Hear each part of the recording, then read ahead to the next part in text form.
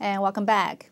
The founder of solar giant Suntech is being kept from leaving China after its major subsidiary declared bankruptcy last week. Shi Zhengrong was the president of Suntech Power until earlier this month. He was replaced when its subsidiary Wuxi Suntech failed to pay a $541 million bond payment on March 15th. Shi and one other executive are being barred from leaving China as the company is being investigated.